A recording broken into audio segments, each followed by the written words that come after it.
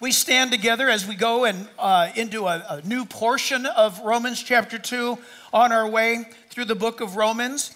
And we're looking at a message titled, An Unknown Religion. I'm going to ask you to be considering this for the next 55 minutes. An unknown religion. What are we talking about? We'll see here in a moment. We're in verses 12 to 24 this morning, and I will begin reading the even-numbered verses out of the New King James Version Bible, if you'd pick it up in the odd-numbered verses. Verse 12, Romans chapter 2. For as many have sinned without law will also perish without law. And as many as have sinned in the law will be judged by the law.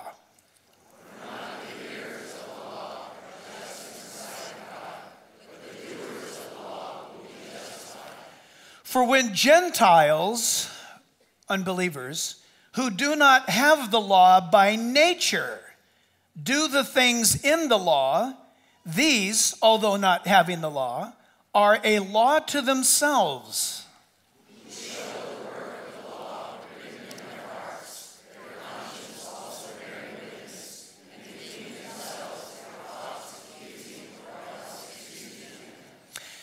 For the day when God will judge the secrets of men by Jesus Christ according to my gospel. Indeed, you are called a Jew, and rest on the law, and make your boast in God. And know his will, and approve the things that are excellent, being instructed out of the law.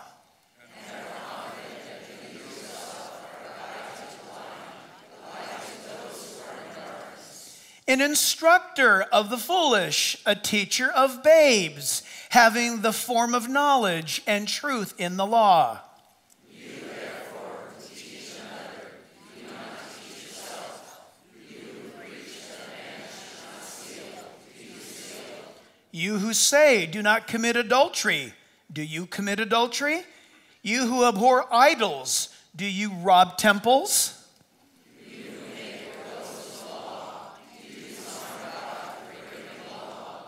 For the name of God is blasphemed among the Gentiles because of you, as it is written.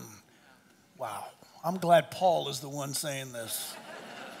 Father, we pray that you would grant to us the grace of your Holy Spirit, that we might become not only hearers of the word, but as we just read, doers of the word. Father, we pray that your Holy Spirit would possess us. And Father, that you would use us, God, that you would commission us to the world around us, but by not only proclaiming the everlasting gospel and the love of God through the cross of Christ, but also, Lord, that we would be lights in this darkening world. So, Father, we give you this time. We ask it in Jesus' name, and all God's people said, Amen. Amen. You can be seated, church. Strong words, of course, as the Apostle Paul delivers them. Again, we're glad that it is Paul, the one who speaks, a man incredibly qualified, that his background in Judaism and his lineage for being a scholar, a student, is something that is not only recorded, listen to this, not only recorded in biblical history, but it is recorded in secular history. His previous identity was known as Saul of Tarsus. Saul, the Hebrew word, Saul of Tarsus. And a man that was known to be an incredible student and zealous for the Judaism of his day, the interpretation of the Old Testament scriptures and how they were to be applied. The problem was, listen, the problem was that he was very zealous about applying how the rabbis, scribes and Pharisees had interpreted the Old Testament. In other words, they made it very, very man-centric. They added the traditions of men to almost negate the Word of God. And you remember Jesus addressing that. He says, you teach over the Word of God the traditions of men, making the Word of God null and void. And so this is now Paul the Apostle, the greatest convert to Christianity that the world has ever known.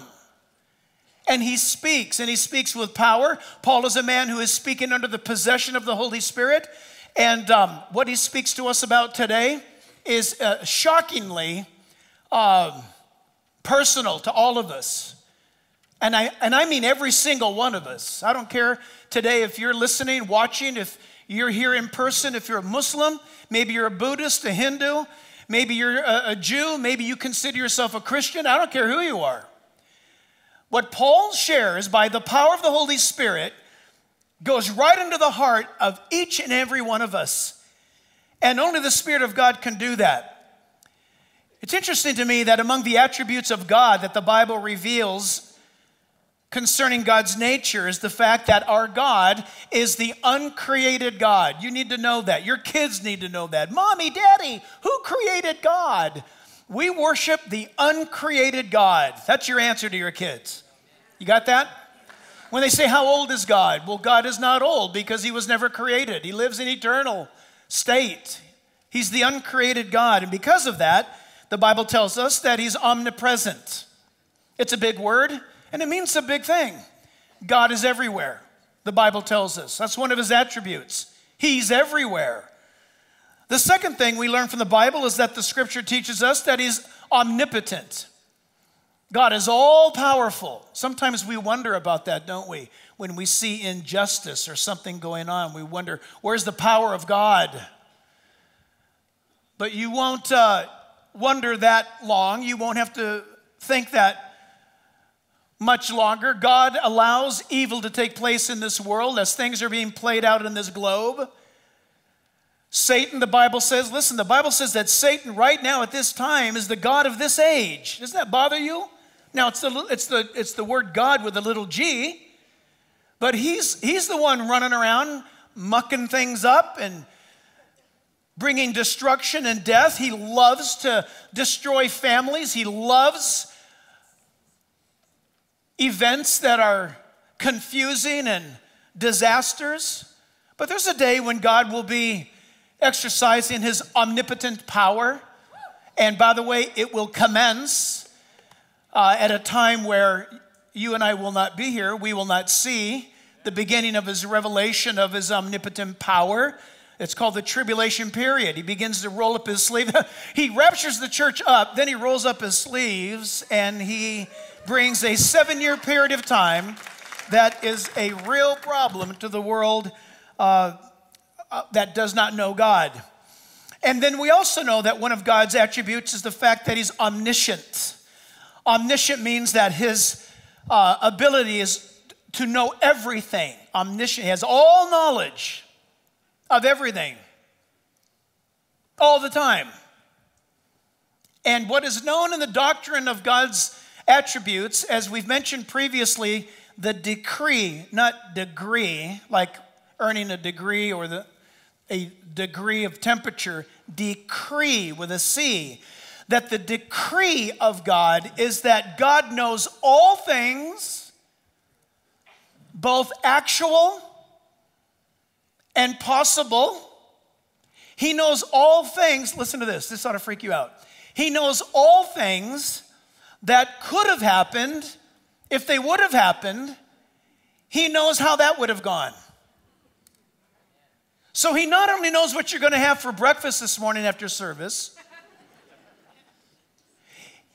if you would have ordered something else instead, he knows that. If you're going down a road and you come to a Y in the road and you decide to go right, and you go right, God also knows what would have happened if you would have gone left. That should bring comfort to us. Great peace to all of us. But equally true is the fact that there are certain things, if you'll allow me this bit of sarcasm, that they're unknown to God. Of course, he knows everything, but I'm trying to make a point today that there are certain things, when I say unknown to God, that these are things that are unacceptable to God. Things like this, perhaps, is the fact that unknown to God is evil. Now, God knows all about evil, but God himself is not evil. So, sin is another one. God cannot sin. Pastor, is there anything that God cannot do? Yes, God cannot sin. Sin is unknown to God. He's pure. Unbelief is unknown to God. Think of that one. Charles Spurgeon, the great pastor of yesteryear in England, Charles Spurgeon said that unbelief is having faith in the devil. What a brilliant statement that is. And when we talk about unknown to God is hopelessness. Hopelessness is unknown to God. A lot of people today, the world is struggling with hopelessness. Of course they are, because there's no God in their life. Or I should say, the God is not in their life. Where God is not, hopelessness reigns. Where God is not present, there's fear. And listen, where God is viewed in an unbiblical way in the context of religion, you've got an unknown religion to God. God does not identify with that religion. He doesn't see it. He doesn't understand it. He can't cope with it because it is falsehood. Are you hearing me? This is a very critical thing. Because what Paul is going to be speaking about is just going to fillet you and I as Gentiles, and then also, if you're Jewish today and you cling to the law of God, then let the apostles speak to you. Very powerful. So therefore, in Romans chapter 2, verses 12 to 24, we're going to see 3 pitfalls that you and I are going to need to recognize and identify and understand when it comes to this unknown religion that God's going to reveal. The first thing, we'll see 3 things, but the first thing today is going to be silence. The fact of the matter is that unknown religion to God is one of silence. Can you write that down, church, as we look at this? Silence. You say, what do you mean by that, Pastor? Unknown to God is a religion of silence. Meaning this, that God, according to the scriptures, is a God who communicates. The God of the Bible is alive. He's real. You can't hide from him. You can't hide anything from him. And you need to take comfort in this fact that, because normally that would cause you to just shiver with fear, right? You're just like, oh no. But the fact is this, that this God who knows everything is a God that is not silent, that you can be in a place today that you are in the most darkest, deepest pit of sin and or despair. And you should be happy to hear today that the God of the Bible, he knows nothing about a silent religion. It doesn't exist. And I love that. In my mind, I see a contrast between the true living God of the Bible and all of the dumb idols that have been crafted throughout all the millennia. Men bow down and worship idols with ears and noses and eyes and a mouth, and they can't hear, they can't speak, they can't smell, they can't relate. John chapter 4, verse 24, the Bible says God is spirit, and those who worship him must worship him in spirit and in truth. I tell you what, we will not, of course, but that verse in John's gospel right there, that verse unpacked will just draw the line right down the middle. It'll just cut you wide open, and it will determine if you're a true believer in God or not, because true believers worship God in spirit and in truth. I love how he covers both. To know the truth about God is to cause you to know him by spirit. And to relate to God by spirit is to understand his nature and who he is, that he's worthy. Because our God is a God who communicates. And so the first thing we see in verses 12 to 13 is that he's speaking to all people. The God of the Bible speaks. If today you have a God that is not speaking, I suggest you get a new God. Verse 12, for as many as have sinned without law will also perish without law. Notice, watch, we'll point something out here in a moment. Next statement. And as many as have sinned in the law will be judged by the law. You just see how I stress the definite article. The first statement is regarding those who sin regarding law versus those who sin regarding the law. What is he saying? Paul is setting up in his genius argumentation. There are Gentiles and there are Jews. You say, well, I don't know which one I am. Are you a Jew? Nope, then you're a Gentile. If you're not Jew, you're a Gentile. The whole world outside of being a Jew is Gentile. And what he's talking about, as we'll see in a moment, is that God has spoken. We learned this in Romans chapter 1, that his Godhead has been displayed to all that he has created. But this statement here in chapter 2 is announcing that there are those who have never heard the Bible. They've never heard a sermon. They've never heard or read anything about the Bible. And verse 12 is announcing up front that there are those who sin without law, but they will perish without law. See, but this makes no sense to me. Yes, it does. I won't belabor it, but yes, it does. According to the Bible, and again, tell your kids this. They need to hear this. Because everybody gets concerned about the poor man running around naked in South American jungles about his soul. Well, what about the guy running around in South America naked with a bone in his nose? What if he doesn't hear the gospel? Well, Romans chapter 1 and chapter 2 says, don't worry about him. God is speaking to him. And he's speaking to him in a way where there's an internal law that God has revealed inside of that man or woman living in the Amazon.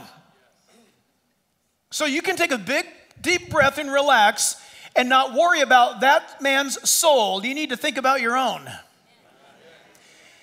The Bible says, to whom much is given, much will be required.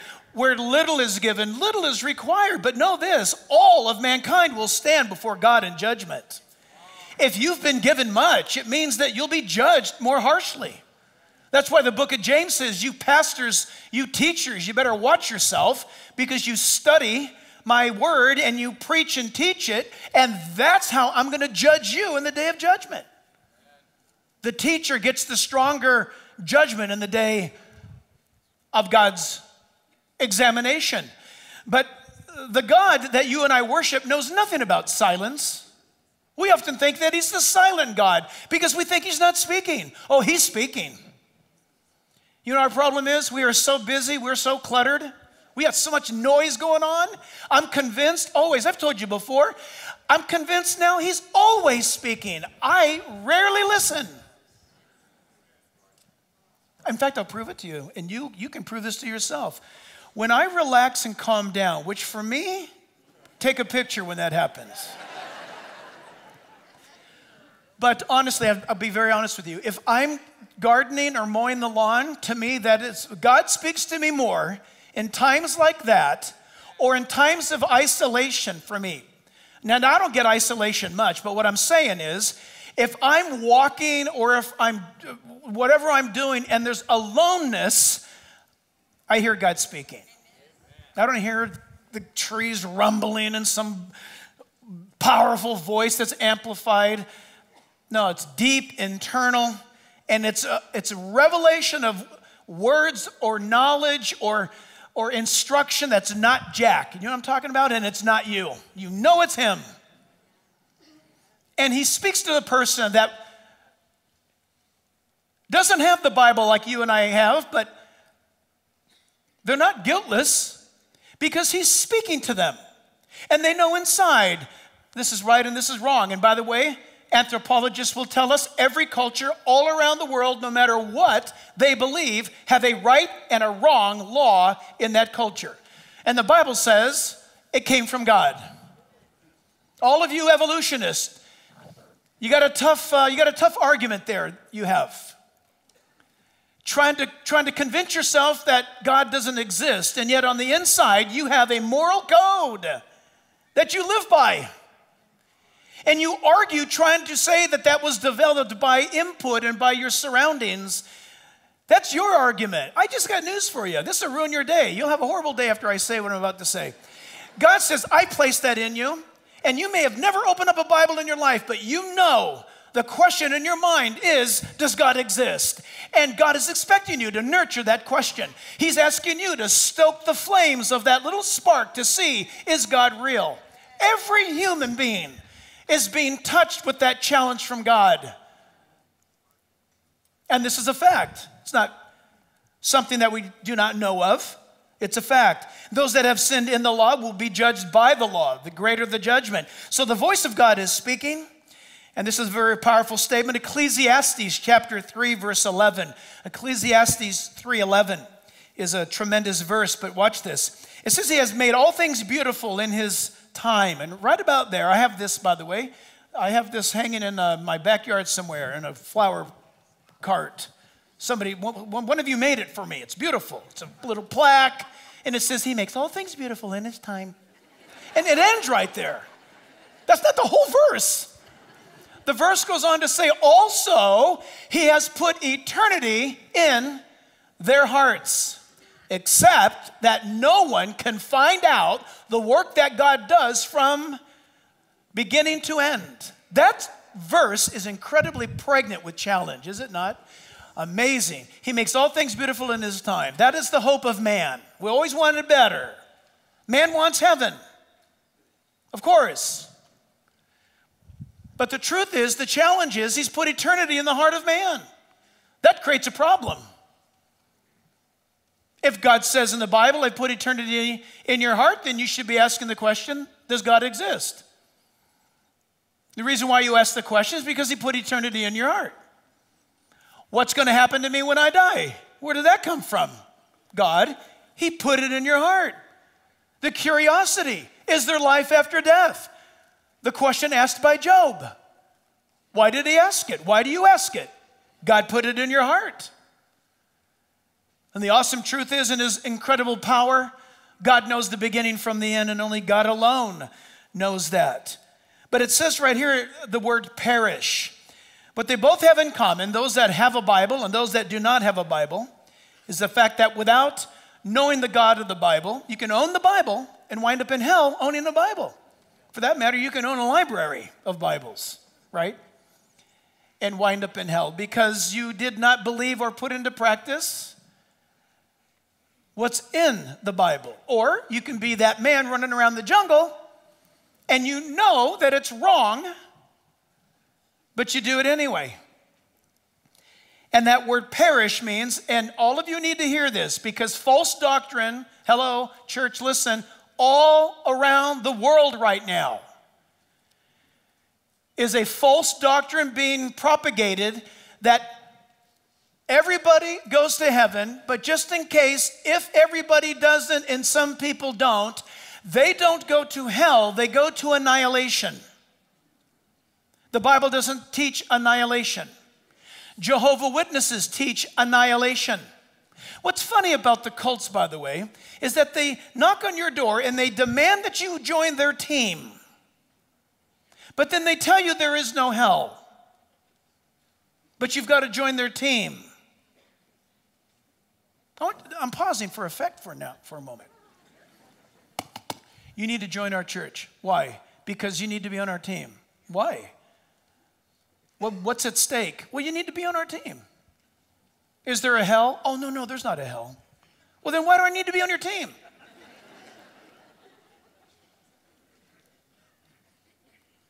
No, the Bible teaches that every single one of us will live forever. Did you know that? Read the fine print. John 5, Daniel chapter 12. All human beings will live forever. You just better read the fine print on the contract you're looking at. Make sure that you've signed up for heaven. Have you listened to God? God is speaking to people. Verse 13 says, for, and by the way, in theology, this is known as a parenthetical insert. That's why some of your Bibles have a parenthesis right there. For not the hearers of the law are just in the sight of God, but the doers of the law will be justified. In other words, that guy that's running around in the jungle, if he's obeying his conscience that God is speaking to him about, God's going to take care of him. Isn't that amazing? What's scary is the culture that you and I live in. For those of us who live in this advanced world, we have access, we have a phone, we have an iPad, we have some sort of tablet device. We have libraries, we have hotels that we can check into and read a Bible. If you don't have a Bible, go to a hotel. Open up the drawer, read the Bible. Right, we've got the Bible. God is literally speaking in the sense that your nation, your city, your town, your house had a Bible. God is going to say, in effect, did you read it? Think about that question right now. Dr. Donald Gray Barnhouse writes, people who think they are Christians merely because they do such things as attend church, listen to sermons, participate in a neighborhood Bible study, listen to Christian music, delude themselves, says the Apostle James. For if anyone is a hearer of the word and not a doer, he is like a man who looks at his natural face in a mirror. For once he has looked at himself and gone away, he immediately forgets what kind of person he is. I always find that kind of funny. It's like you get out of bed, you look at your face in the mirror, and you could have like a booger on the side of your face, and you don't see it, but you check yourself off as being fine, and you go to work, and people are like, you glanced in the mirror, you concluded that you're okay, but you've got slobber on your face that's dried up over the night, and you ought not to go out in public until you fix it, but you wind up going to work for everybody to see it. This person, he says, the person who is satisfied with superficiality or a superficial knowledge of God's word is living a spiritual illusion, thinking he is saved when he is not. Wow. By looking in a mirror, he judges himself by himself rather than by the word of God that he knows much about but does not take to heart. His failure to obey what he hears proves he does not believe it nor expect it or accept it. His disobedience proves he does not trust in the God whose word he hears. And the more he hears it without obeying it, the more he piles up guilt against himself in the day of judgment. Jesus certainly had this on his mind when he preached the conclusion to the Sermon on the Mount. Matthew 7, verse 24. Therefore, whoever hears these sayings of mine and does them, I will liken unto him as a wise man who built his house on the rock. And the rain descended, the floods came, and the winds blew and beat on the house, and it did not fall, for it is founded on the rock. Verse 26. But everyone who hears these sayings of mine and does not do them, remember, church, this is Jesus speaking, will be like a foolish man who built his house on the sand. And the rain descended, and the floods came, and the winds blew, and the fear of getting sick or testing positive for COVID came and beat on that house, and it fell, and great was its fall. Founded on the rock or founded on the sand? And Jesus says the difference is people's lives who've built on sand do not obey. People's lives who are built on the rock, that is Christ, they will want to obey. They will seek to obey. In fact, our problem, for those of us who are standing on the rock, is we are a judge to ourselves, are we not?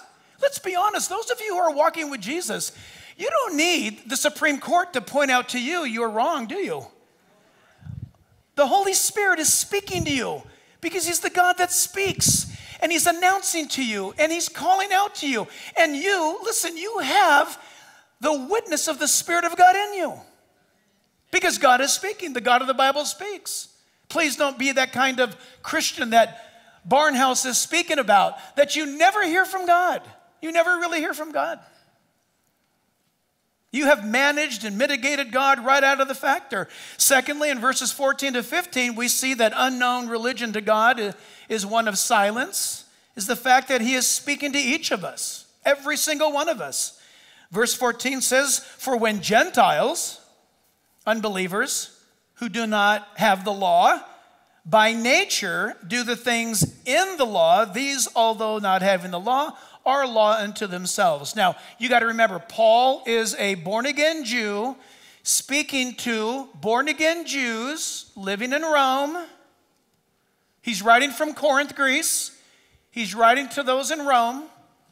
There was a tremendous amount of born-again Jews. We call them believers, completed Jews. And he's challenging them. And he's saying, listen, for those of you guys who are cruising and saying that, hey man, I'm settled. I was in Judaism before. I got saved. I understand Jesus is Messiah. And yet when I'm with all these other Gentiles, I've got a little notch above the rest of them. I'm a little bit better off. I'm kind of a higher standard or a higher cut. And he warns, because the Bible here says that there are those who by nature, notice this, the Gentiles by nature, God's speaking to them. And he's speaking to you. He speaks to me. He speaks. In verse 15 it says that these who show the work of the law written in their hearts, here it comes, their conscience also bearing witness, and between themselves their thoughts accusing or else excusing them. Listen, in your heart, listen, you're not a Christian today, you're not a follower of Jesus, but you will agree with me. You have to agree with me. That is, inside of you, you have a standard of living that to you is acceptable. So whoever you may be, non-believer, you don't believe in God, you have a moral code. And you believe it so much that you've lived your life by that standard. And church, let's be honest, there are non-Christians who live, some non-Christians live better lives morally than Christians.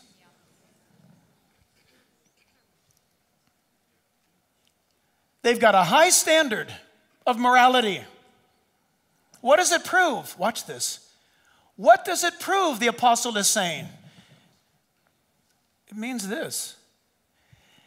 It means that they've got a high bar that they've established based upon their own judgment, but they're failing to recognize that their ability to place that high bar as a standard of judgment has come from God and his witness that is inside of them. It doesn't mean they're going to heaven. It means that God has shown them a standard. And Jesus says, and the Bible says over and over again, whatever standard you have, God says by that standard you will be judged. So when we look at people and we criticize or we talk about or we gossip about or we hold this standard to them,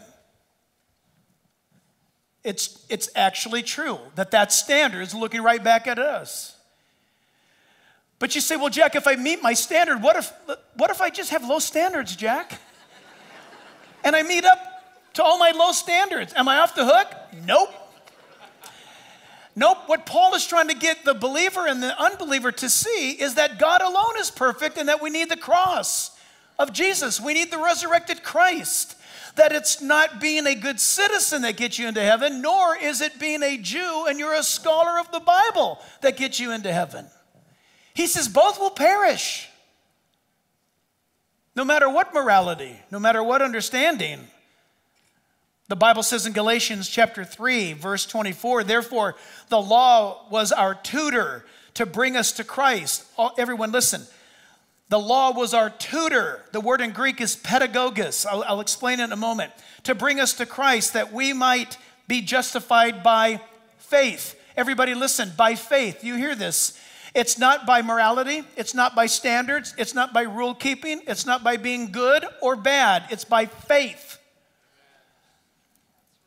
And the word pedagogos, the schoolmaster.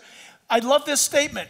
This is Jew, Paul, the apostle, saying, therefore, the law was our schoolmaster. The schoolmaster in the first century church did this. When a kid was in class, the schoolmaster, the pedagogos, stood and watched the kids. And when one kid pulled on one pigtail or spit gum across the room or whatever he was doing, he ought not to be doing, the schoolmaster let him have it. I don't know about you, but I went to a public school like that. Remember those days? Can you believe that? How many of you went to school like that? This is first service. You can, yeah. Did you get spanked at your school? Mr. Baranian. Mr. Baranian. The guy was about 4 feet tall and he had a paddle that was about 4 feet long. And I was very acquainted with that paddle. But in those days, Mr. Allen would make us, when we'd goof up in math class, Mr. Allen would have us stand up and he'd say, play the piano until I tell you to stop. And you know what that was? You had to stand in the middle of the class like this and do this. You know what we would do? We would do that until we're wobbling and shaking and we'd fall over at public school. It rocked in those days, baby. That was awesome. You learned stuff in those days. We had no time for woke. We learned math and we learned geography and science. Well, anyway, I digress. He's the God who speaks. And the law is given to show you when you step out of line. The law can't save you. My Jewish friends, listen. Are you keeping the law? You're commanded to keep it. How are you doing with that? I love my Jewish friends. I love my Muslim friends. They got rules. How are you doing on those rules? See, there's rules externally, and they're there. And they're always gnawing on you. They're always biting on you, as it were. And then there's a law that God writes in the human heart when he comes inside, and it's a joy. And you need to know that. Psalm 44, verse 21. Psalm 44, 21 says, for he knows the secrets of the heart. God does. Why does he announce that? Look at verse 15. He's the God that is speaking to you. He speaks to the people, the nations. He speaks to us, all of us as a culture. But he speaks to you and I personally. Verse 16, in the day when God will judge the secrets of men by Jesus Christ according to my gospel. When Paul says my gospel, don't get excited. He's not making it up. When he says my gospel, the word means I am saying exactly what Jesus told me to say, gospel. I'm being faithful to delivering the goods that I was told to do. Okay, I appreciate that. God will judge the secrets of our hearts. I don't know how this message will eventually come across, but I can tell you this, for days now I've been concerned with this thought, and I'll just be so honest with you. I've been so concerned for this thought, and that is for someone to think for a moment fresh for the first time, almost like a spark of light. When the scripture says that God will judge the secrets of men's hearts, that makes perfect sense to you. Listen, church, are there not secrets in the world? Of course. Do not people have them? Yes. Do you know a secret? Then why can't God know a secret? He knows. Oh, Pastor, all my life I've been hoping and praying that nobody finds out about that thing. It has burdened me for 50 years. It has been weighed upon me. It's crushing me. I'm terrified someday I might wake up and it's on the headlines. Let me tell you something right now. God knows all secrets. He knows them all. Psalm 139, verse 1 and 2 says, "O Lord, you have searched me and known me." Notice the word's past tense. He's not getting to know you. Hey, hi, Jack. I'd like to get to know you. No, God shows up on the scene right now today and says, I know you. Amen. I've always known you. You mean from the beginning? From the beginning. In eternity. I've searched you. I've known you. Verse 2 says in Psalm 139, verse 2, you know my sitting down and my rising up. You understand my thought afar off. Isn't that bizarre? Before you think it, God knows what you're going to think in the next 15 seconds or 15 minutes. He knows it's coming. And my argument to him has always been, then why didn't you stop it? Of course, that's a stupid question because God is saying, I want to see what you're going to do with it. I know what you're going to do with it, but you don't know what you're going to do with it. And you're going to decide to be a follower of mine or not. This is the danger of rejection. Paul in chapter 2 of Romans is talking about those who without the law or with an internal law or God's code, the Bible. If you reject God's truth, there's a grave danger. And he's speaking to you personally. In Matthew chapter 11, verse 20, this is tough because you don't want to reject friends when God speaks to you. I know you're in a big crowd here right now. You think, well, yeah, I'm just going to hide in the crowd. People tell me that, by the way. I came to this church 3 years ago. I just wanted to hide. No, you hear that, don't you? I wanted to find a big church. I just hide out. Well, we may not have detected you, but the Holy Spirit, he knows. But are you here for religious purposes? Because that's unknown to God. But the truth is you should be here for personal reasons. Amen. Crowd or not. You should come to this place saying, where's God? I want God. Is there a God? And I'm happy to report that yes, he's a God who speaks. He speaks to nations, speaks to cultures, and he speaks to you personally. He's a good God. He's a forgiving God. But he warns, listen, such a price he paid for salvation. The rejection of that price comes at a great cost, friend. Matthew 11, verse 20. Matthew 11:20. Then he, Jesus, began to rebuke the cities in which most of his mighty miracles had been done because they did not repent. This is in the Galilee. Many of us have been there. These villages are there. Some of them are gone. Just the ruins stand. But Jesus would do miracles. And he didn't do miracles to put on a show. He did miracles for them to see the power of God, to believe in the message. That's important, everybody. Oh, I want to see a miracle. I want to see a miracle. You probably are not going to see a miracle because you would go headlong for the miracle instead of the word. The miracle bears witness of the power of the word. Listen, God says, I esteem my word above my own name, not miracles. We all need a miracle.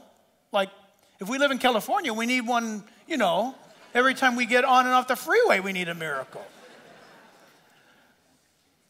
But miracles aren't the point. It is the word that brings you to the knowledge of God. But what if you reject that? Somebody said, oh, the God of the Bible sends people to hell. That is so not true. Listen, read the Bible carefully. The Bible says everyone's going to hell. He doesn't send, you're already on that train. We got to, listen, to get off the train, you've got to accept Christ. You've got to believe that Jesus died on the cross and rose again from the dead. The whole of humanity is on a train going down a track, and there's a cliff coming. And listen, you got to get off that train before it goes off the cliff. But that train is careening through the night in pitch black darkness, and you don't know if you'll have tomorrow. And so God doesn't send anybody to hell. Mankind is on its way to hell. God intervenes by love and says, get off. I've made a way. Jump. Does that make sense? Yes. So don't ever accuse God of sending somebody to hell. God did everything to keep people from going there. Hell is a default from our fallen nature that we received from our mom and dad, Adam and Eve. And so, verse 11, Matthew 11, says in verse 21, woe to you, Chorazin, that's a town. Woe to you, Bethsaida, that's another town we visit. For if the mighty works which had been done in you had been done in Tyre and Sidon, in Lebanon, they would have repented long ago in sackcloth and ashes. But I say to you, imagine Jesus speaking like this, It will be more tolerable for Tyre and Sidon in the day of judgment than for you. And you, Capernaum, that was his ministry headquarters, who are exalted to heaven, will be brought down to hell. For if the mighty works which were done in you had been done in Sodom, it would have remained until this day. But I say to you that it shall be more tolerable for the land of Sodom in the day of judgment than for you. Wow, what's he saying? Sodom, listen, Sodom had no Bible. They will be judged in the day of judgment. But to those who have the revelation and the light, to reject the greater punishment, and you don't want that. The greater rejection, you don't want that. Secondly, in our study, we see that the unknown religion to God is one that is universalism. Universalism. See, what are you talking about? This is unknown to God. This is something that God would say to us if we were to say, everything is uniform, everything is universal. As long as, listen, are you guys with me? Yes. As long as you're sincere about what you believe, it all works out good for you. As long as you're sincere. It doesn't matter what you believe, just be passionate about it. Universalism, all roads lead to God, universalism says. Now I have to tell you, the fine print is, that is true. Hear me out. All roads do lead to God, because everyone has to stand before God in the end. But you need to read the fine print. You want to be on the road that leads to heaven. There's a big difference. Everybody will stand before God in the end, but you want to be on the road that goes to heaven. Okay? So yeah, all roads lead to God, but what road are you on after you get done meeting God? And Jesus said, I am the door. I am the way. And so listen to this. Universalism, God counters that. He knows nothing about it. Where man is, and this will upset people because this is the trend of our day. And it seems to cycle about every 40 years that man is naturally good. Don't worry, we'll fix this. We're by nature, we're good. You know, I don't know if you know, that's new to you, but it's in history, it cycles about every 40 years. Well, that's a sense of universalism. And all are going to make it in the end. God says no. The fact is, in verse 17, he's calling out a people to himself, isn't he? It says there in verse 17, indeed, you are called a Jew and rest on the law. The word Jew, Judah, Judah, is if your name's Judy, Judith, that's all Hebrew, you know? And it means one who praises God. Did you know that? If your name's Judy, your name means a praiser. You are a praiser. So I like to use this argument when I'm in Israel, by the way. People will say all over the place, oh, I'm a Jew. Oh, you believe in God? Nope. So what do you mean no? And it's funny, sad but funny. No, I'm a Jew, but I don't believe in him because where was he in World War II? If he was God, he would have shown up. I said, well, listen, you should read Deuteronomy 28. It would have told you where he was. God says, you follow me, I'll bless you. You reject me, and I'll leave you alone. That's what he said. You say, I don't like that. Why? Accountability? Reality? We want to do things and not be responsible for the outcome. That flies in the face of the universe. It doesn't work that way. But God knows nothing about universalism. Making it up your way.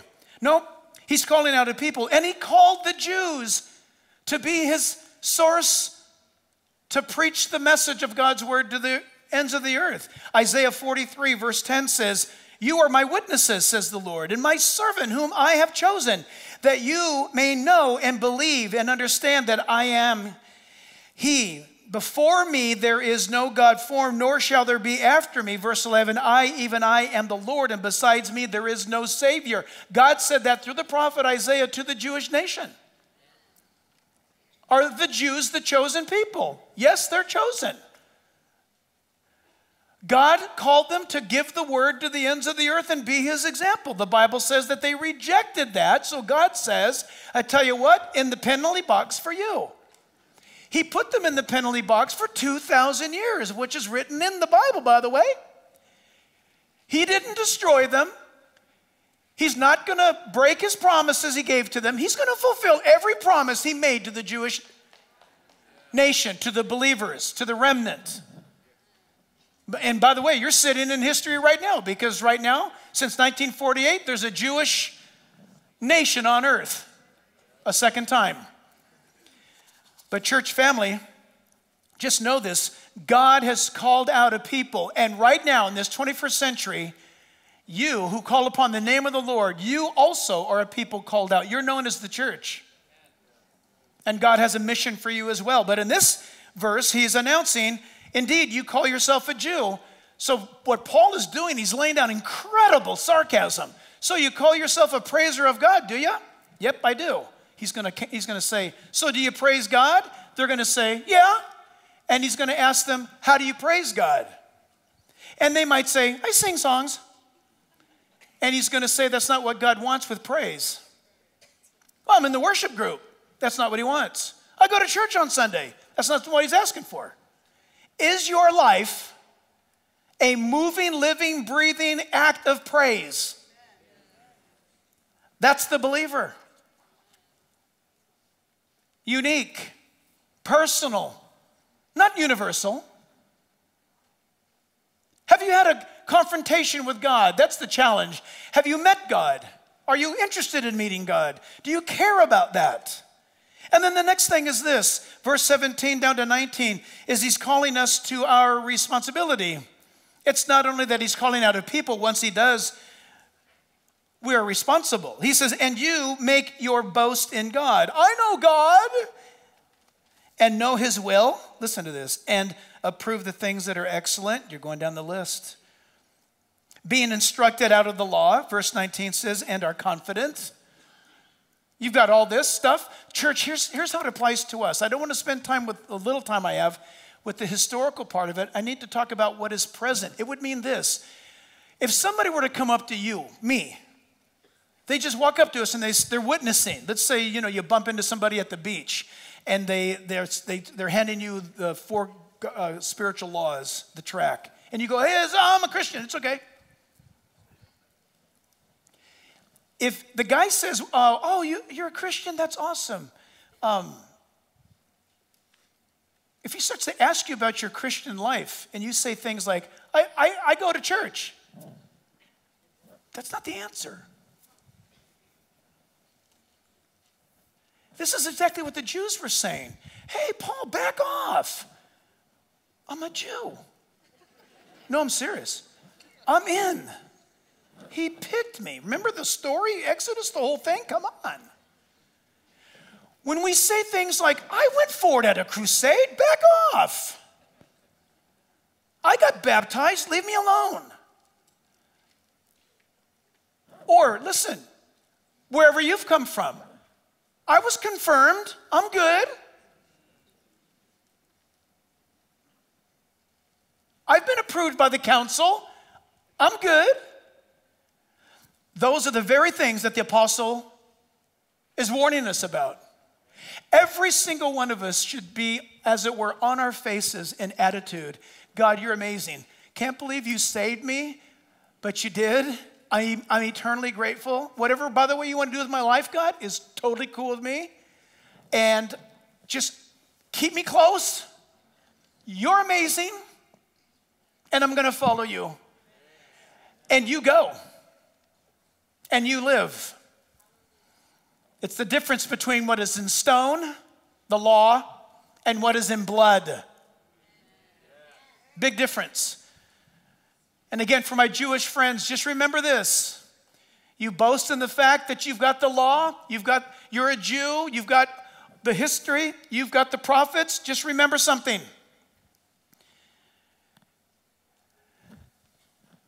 God declared Abraham righteous before Abraham was ever a Jew. The first Jew was a Gentile before he was a Jew.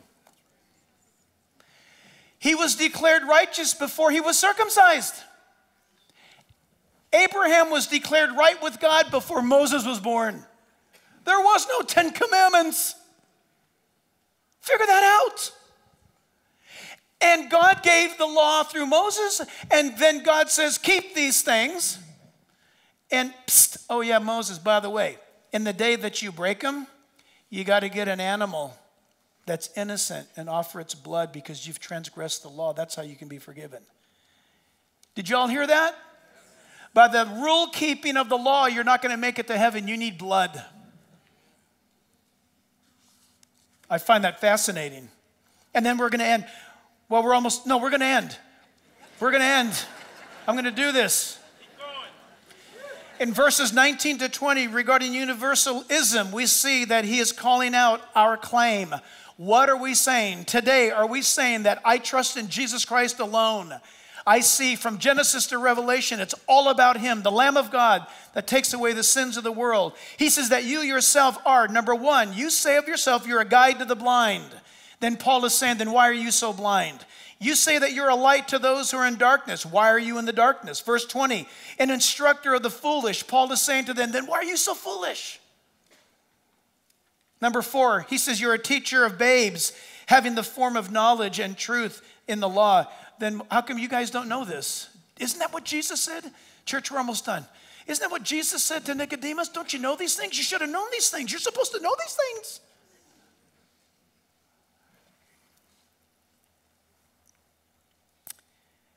And verses 21 to 24, an unknown religion to God is one of hypocrisy. God doesn't know anything about this.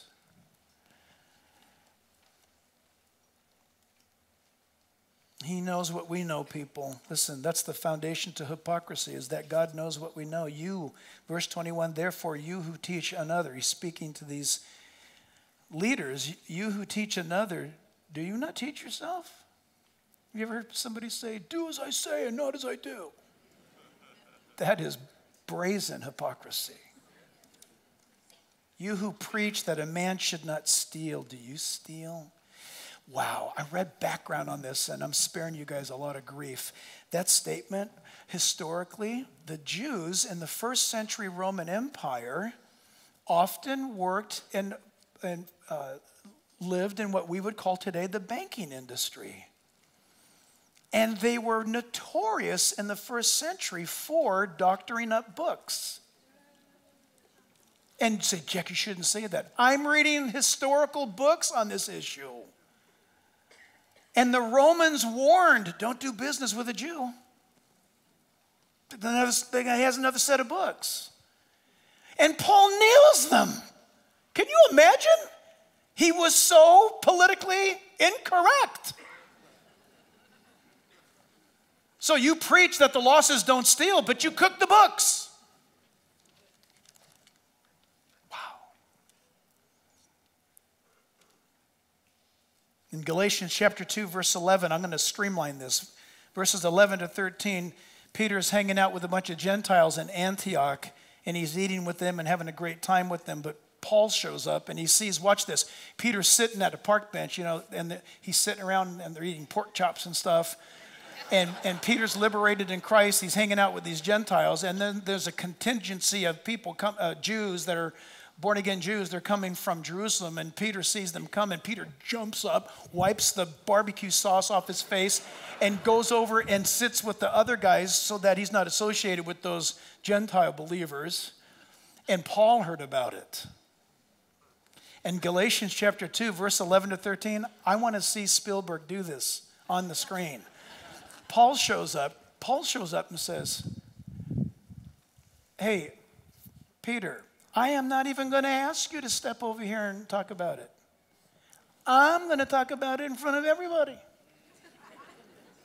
You played the hypocrite.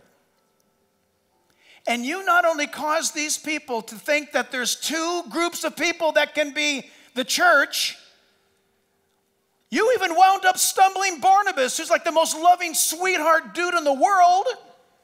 You even stumbled him. You even caused him to commit a sin by your hypocrisy, Peter. I mean, there's big Peter looking down at little Paul, and Paul is just duking it to him. And he announces, Peter, you played the hypocrite. I want to show you some scenes, some images here. I don't know if you know what a hypocrite is, but this is a hypocrite. Did you know that? Hypocrite. It's the Screen Actors Guild's logo. No, forever. Long before Hollywood. In ancient Rome, in Greece. This was, if you were an actor, this is the shingle, the banner. And why the mask? Because whoever you are behind the mask is irrelevant, because we are at a play. We don't care about your reality. Put on a sad face or a happy face. Play your part. Next shot is another portion of it. This is called a hypocrite. Hypocrite. A false face. And modern day pictures today, things like this. Right? Do you see, oh, it's so beautiful. It's so good. I understand that. See, the more closer it gets to home, the more we justify it. Oh, yeah, I got one of those. I got one of those. Okay. But the mask is a masquerade. Masquerade means to parade yourself as someone else. Here's the scary part. Hypocrisy, when you exercise hypocrisy, you parade yourself as someone that you're not.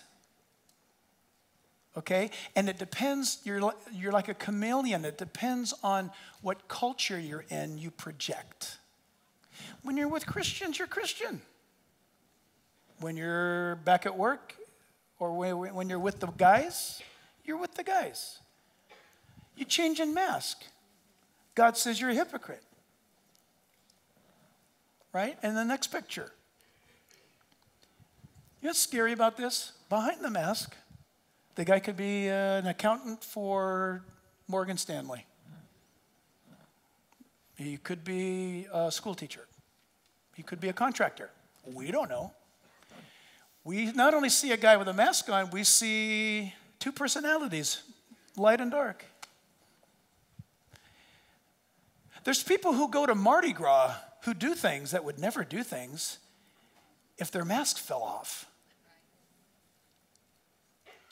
They go behind the mask because when they wear a certain mask, it allows them to really do what they want to do, but not to be identified. Why? Watch, because when the mask comes off, are you listening? When the mask comes off, the real mask is really on. God sees the real mask. And the real mask is the false life you're living.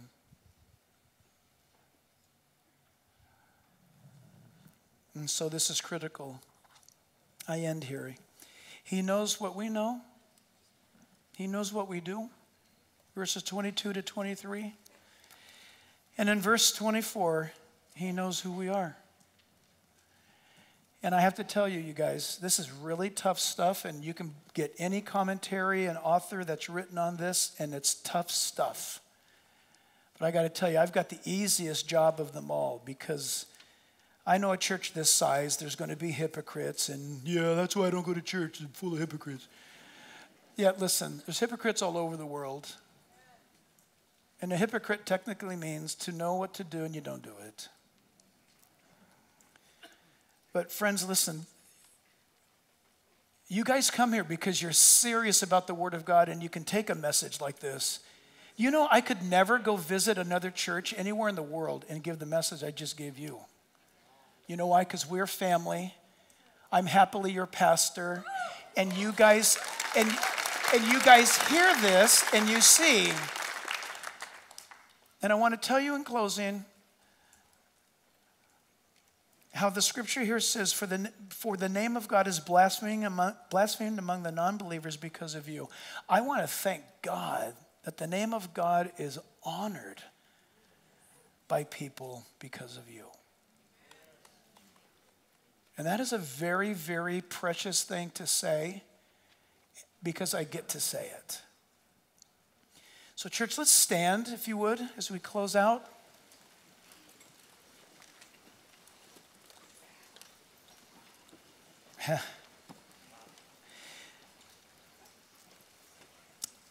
I'm going to give you the 4 saddest passages in the Bible. You ready? You heard me, saddest. This is sad. In Genesis 3, Adam and Eve sinned, and God said, Adam, where are you? That's sad.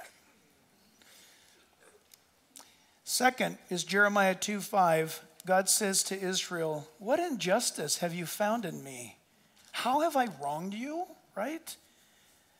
That you would go and follow idols? That you turn on me? This is the God speaking. Why have you become unfaithful to me? God says to Israel. This is a whopper. John 1:10-11. He, Jesus, was in the world, and the world was made through him. Can you imagine walking on the dirt you made? And the world did not know him. He came to his own. Who's that? The Jews. And his own did not receive him. And that's the next one and the final one. It's the shortest verse in the Bible. John 11:35, Jesus wept. Did you know why Jesus wept? He was at the funeral of Lazarus, and everybody's crying and weeping, and Jesus tells them, I'm the resurrection and the life. If you believe in me, you'll never die. And all the mourners were there, and they're all crying. And the Bible tells us when he saw them weeping, he wept. He knew what he was going to do. He was going to raise Lazarus from the dead. But he wept over the grief that pain causes. He wept over the plight of man. Can you imagine seeing your kid that you poured your life into, only to wind up wasting that life that you poured into them? They just wasted it and crashed their life, and now they're strung out or behind bars. And you did everything you could to give them what you never had, and you tried your best to, and you weep. God looks and he weeps. Listen, my dear friend, God wants you with him, and he wants you to experience him.